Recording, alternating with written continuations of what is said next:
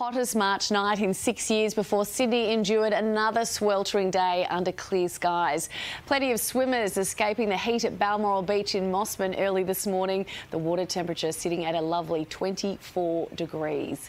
It soared to 37 degrees in Penrith today, 35 in Blacktown, Liverpool and Campbelltown, 32 in Terry Hills, 34 in Gosford and the city and 37 degrees in Cronulla. Sydney's extreme heat moved to the north coast today. Yamba had its warmest March day in 8 years, reaching 33, while areas around Port Macquarie hit 5-year records with tops of 34. Newcastle saw a top of 36, 37 in Grafton and in Narrabri. And tonight there is a severe storm